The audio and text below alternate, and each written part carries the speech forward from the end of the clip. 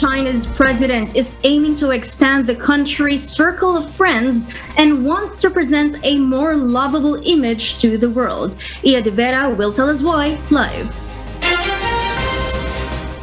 Yes, Ia, please go ahead.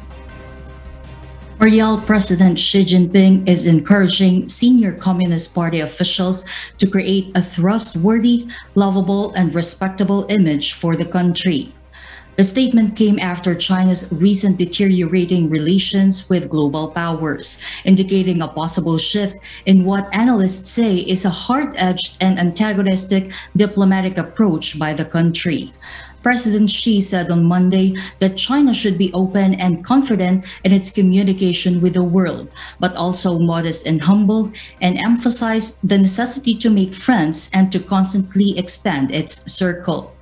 China recently denounced U.S. efforts to further investigate speculations of the coronavirus disease originating from a Chinese lab, with China's foreign ministry accusing the U.S. of political manipulation and blame shifting.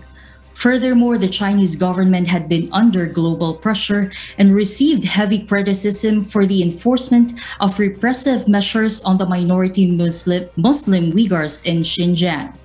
In recent years, China's diplomats have resorted to using sarcasm and aggression to reject criticism in interviews and online, which has been dubbed by the media the wolf warrior diplomacy strategy. Back to you, Mariel.